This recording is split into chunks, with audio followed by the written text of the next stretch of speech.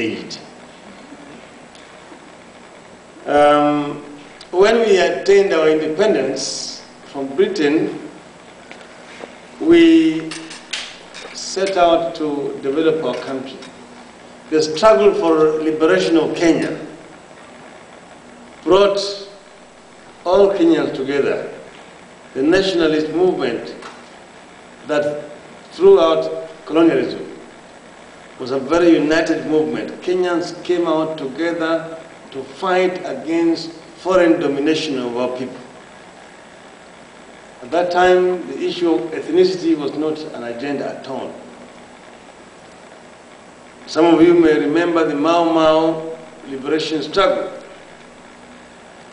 which was a struggle for reclaiming the land that had been taken away by the settler community.